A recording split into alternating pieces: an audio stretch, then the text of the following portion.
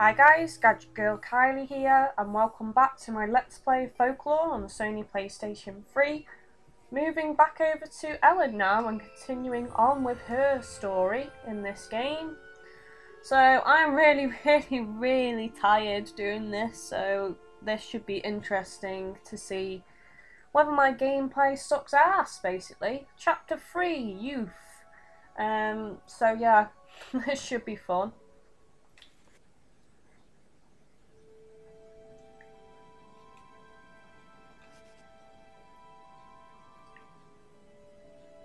I don't really want to say what I suspect because, yeah. I don't know if a game would have that kind of thing in it, though. It's a bit extreme. I mean, you know, I don't want to say, I'm not saying what I think it is, but there we go. So we need to head over to where the church is, don't we? Which is back here, I think.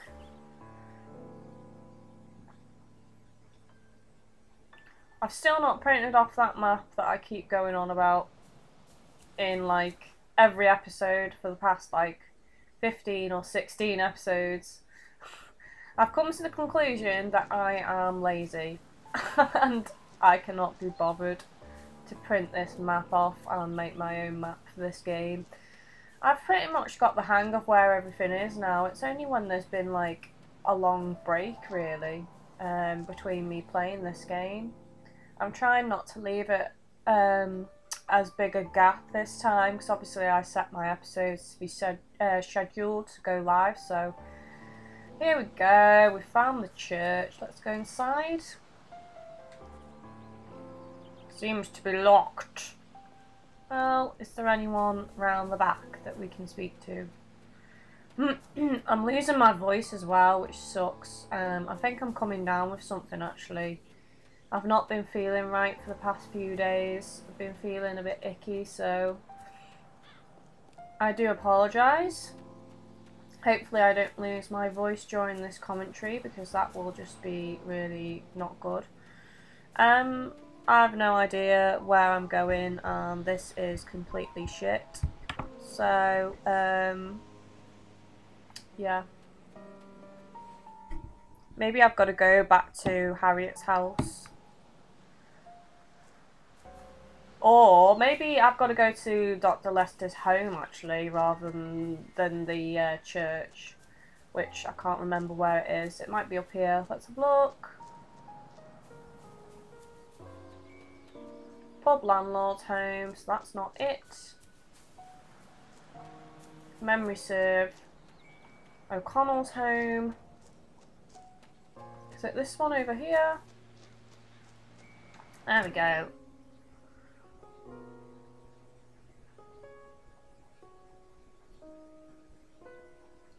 Get there in the end, guys.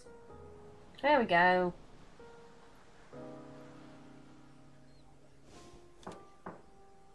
Who could that be? I really don't have time to... ...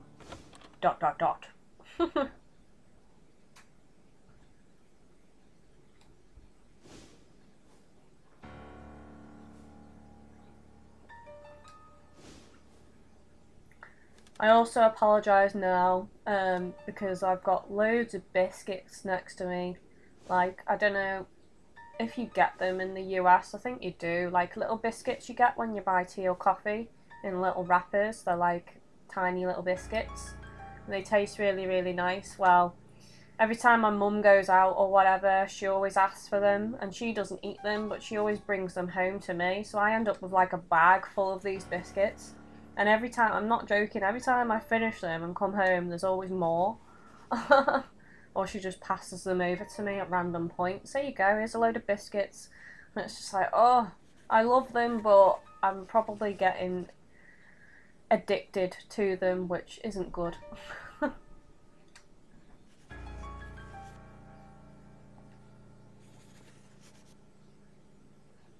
So if you hear some eating, that's probably me eating biscuits. Need to refuel though, I'm feeling so tired today.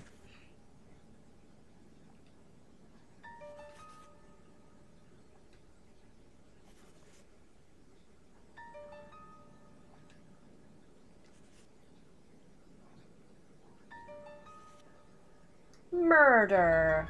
Intrigue.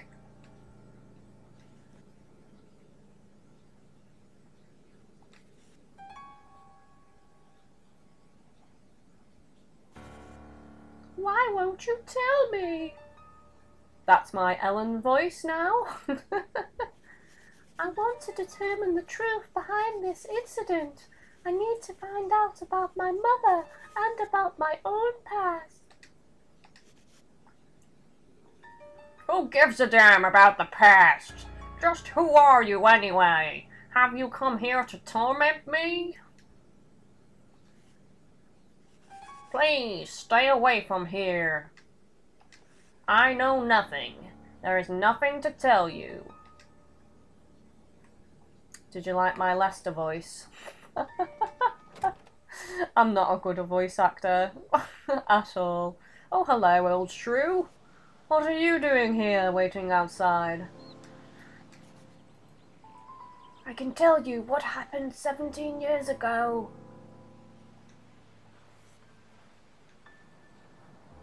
But in exchange, I wish to ask you a favor. I cannot speak here. May we speak in your room? Oh my god, you want to go back to my room, which I can't remember where it is. Oh no, it might be sending me back that— yes, automatic. It has been ages since my husband and I were able to speak frankly with each other. Long ago, we were an ideal couple. We had high regard for each other as medical professionals and as people. But 17 years ago, something happened. Something changed within him. Oh Jesus, I'm making myself laugh. I could see it in his face. He was wrought with agony, but he told me nothing about it. Without warning, he closed down the clinic, and we left the village. Something that happened on Samhain caused this? In the week following Samhain, 3 people met their deaths. The village refused to look into the cause and did not send for the police. They did not want outsiders intruding upon the village. So even though you don't know the cause of this? I do not, but I am wondering. There is a boy who died suddenly. A boy with a terminal illness who still had some time to live. Perhaps Dr. Lester felt responsible for his death. No, that surely could not be. When my husband made a medical error, he was frank with me. So, if you ask what I think, my guess is that he must be covering for someone. Surely you understand why I'm telling you this. Actually, no, or perhaps you— I have heard about you, that you can meet the dead. Yes, I see. Can I ask you the name of the deceased boy? Certainly. The boy's name is Herb. I thought so. Do you know him? Yes, I'm sure I can find him. This is actually really hurting my throat now, so I'm gonna stop. Hopefully you found that funny. I was pissing myself laughing.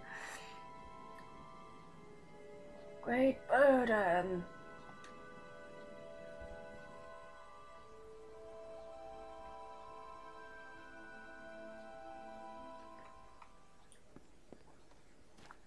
I'm excited to see the new world, actually. The last world was shit. I didn't like it. It was so boring and horrible and dull and eee.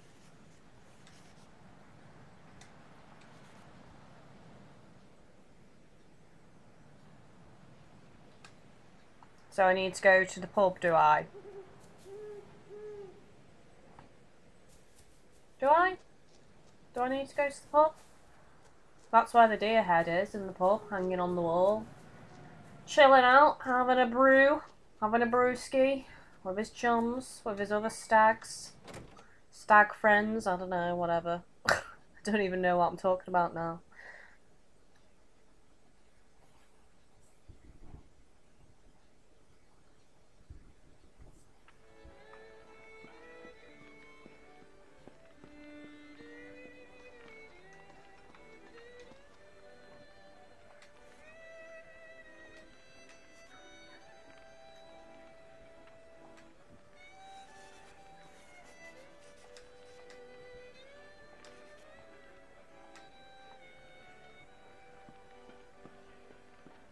Screw it. Let's go out. I don't think we need to go in here actually.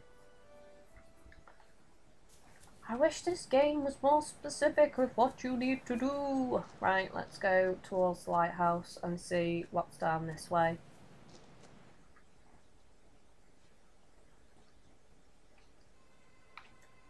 Oh, hello.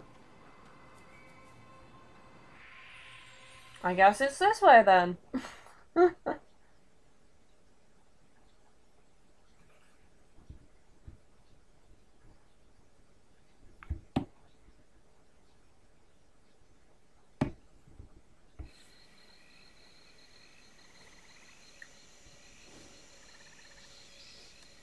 This door.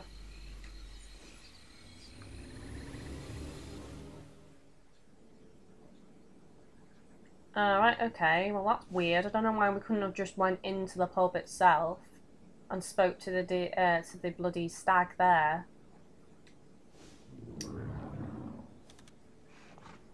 Seriously, if this happened in real life, you'd just be like, what the fuck? It'd be like something out of The Hangover, wouldn't it?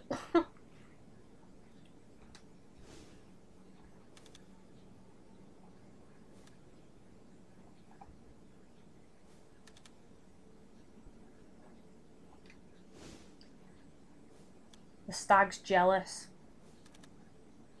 He's got the glad eye for me.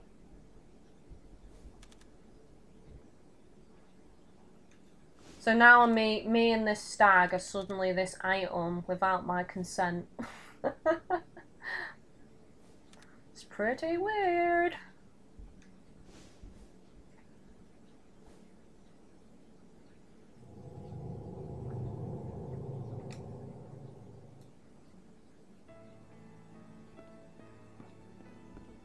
Hello, small girl.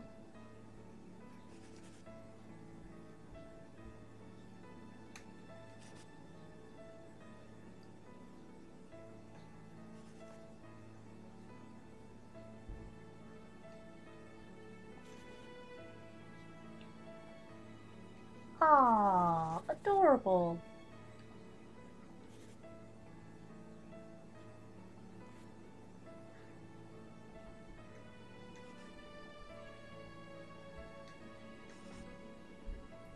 Oh, so the next world we're going in is a sea world.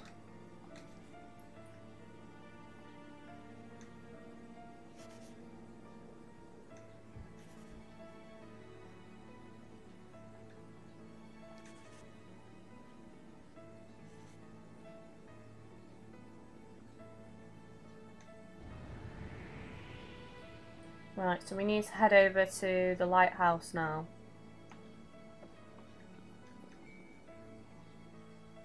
This time it's pretty long-winded before entering the new fairy world. Normally it's a couple of things and then you go in, but this one seems a bit more long-winded.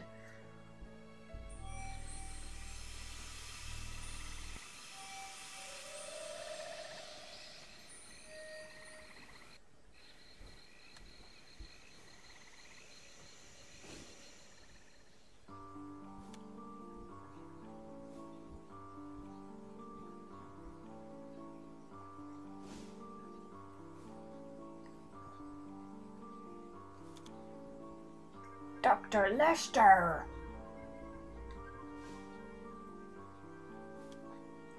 But why? Here.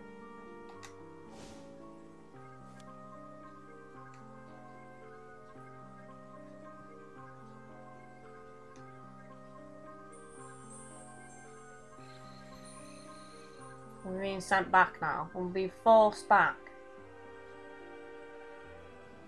Yes. Right, okay, so now we need to head up towards... There's a cat on that rock. I'm guessing it's over here somewhere. The tree near the hut. Ah, there we go.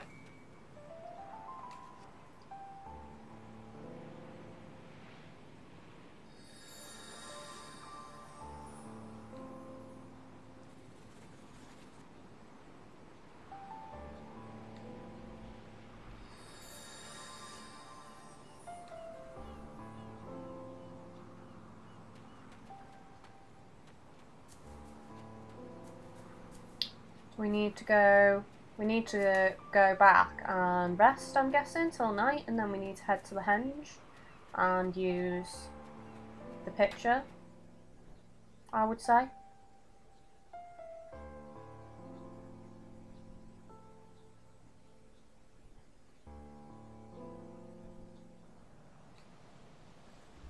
Oh no, we're getting another little cutscene here.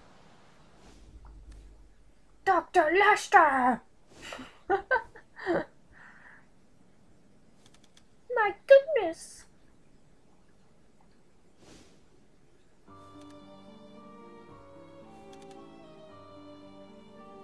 Oh dear. Everybody's dying? Seriously? Still had questions for that weirdo, Dr. Lester. You've read one too many fairy tales.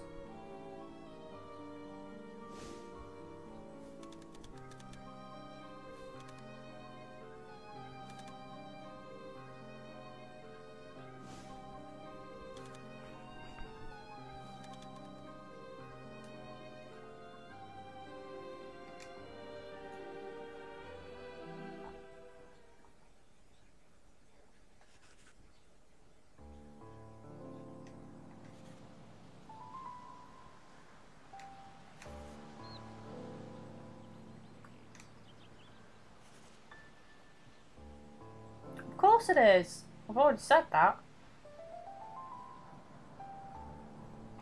Oh, awesome. It's given me the option. Nice.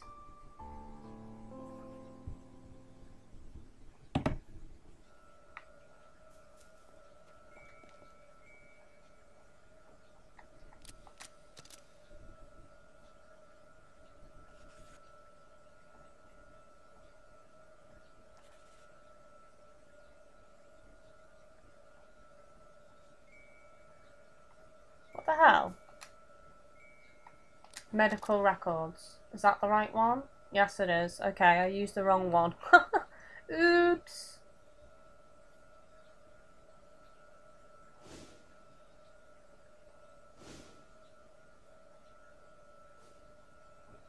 Question mark.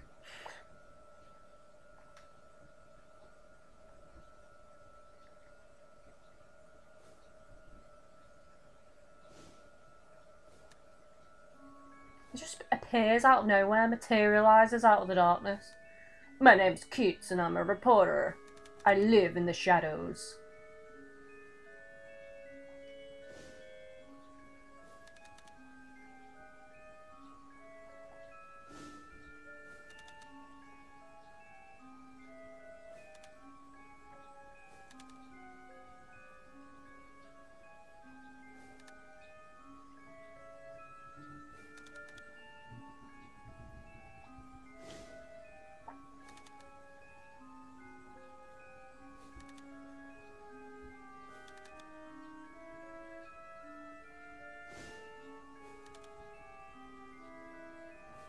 I don't know why she stands there with her mouth open all the time. The villagers are all in on it. They're all bloody weirdos.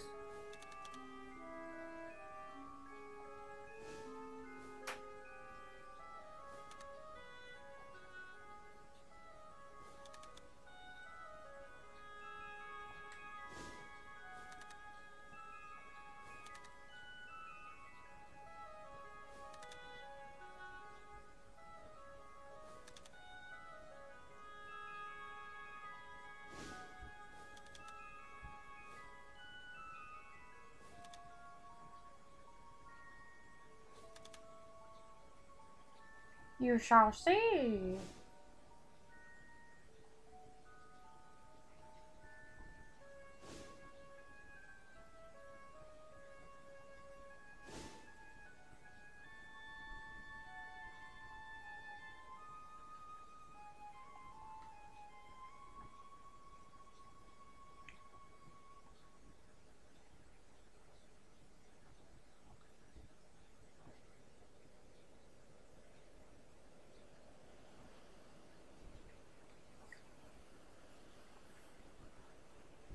What is this place? It's familiar, but so melancholy.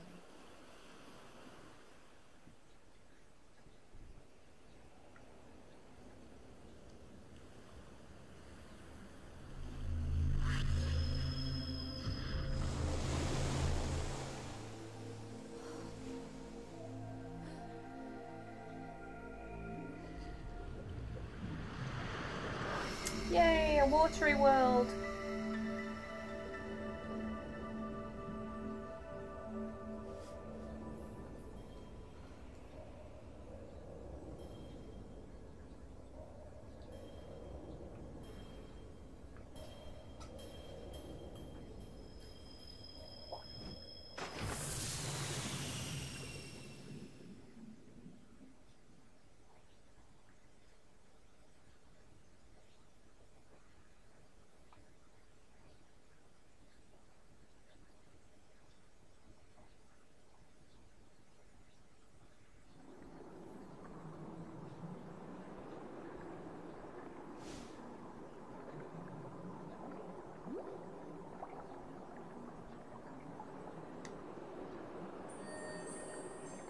Well, let's see what Scarecrow has to say.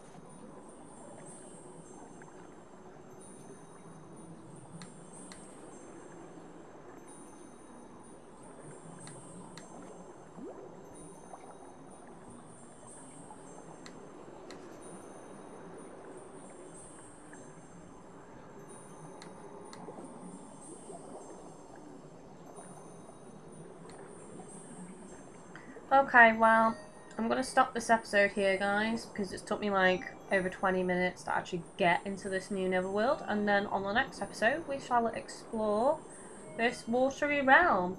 So you have been watching GadgetGirlKylie, and this has been my Let's Play Folklore on the Sony PlayStation 3. Don't forget to like and subscribe, and I shall see you next time, guys.